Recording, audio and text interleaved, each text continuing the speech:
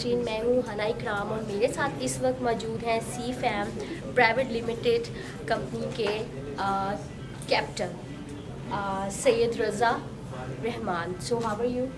Thank you. So first of all मैं आपसे ये पूछना चाहती हूँ कि इस टूर्नामेंट को लेकर आपकी क्या एक्सपेक्टेशंस हैं? बेसिकली आई थिंक ये टूर्नामेंट जो है 7वीं बार हो रहा है और हम इसमें पहली दफ़ा पार्टिसिपेट कर रहे हैं.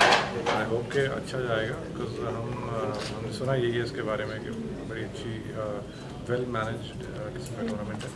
तो इंशाल्लाह लेट्स सी क्या होता है.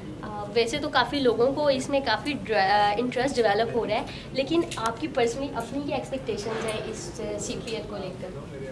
टीम सारी अच्छी हैं जो जहाँ तक मैंने सुना है. एक दो टीम से हमने खेला हुआ भी हुआ है और इंशाल्लाह विल गिव आवर बेस्ट इंशाल्लाह. ओके, जैसे कि हम सबको पता है कि इसके अंदर मोस्टली आई गेस 4 पूल्स हैं जी.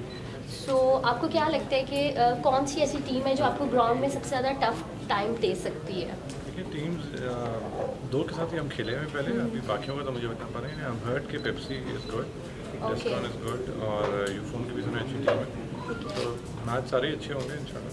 चलें, बेस्ट ऑफ लक और बाकी जो भी आपकी परफॉर्मेंस है वो तो हम ग्राउंड में ही देखेंगे. So thank you. Thank you.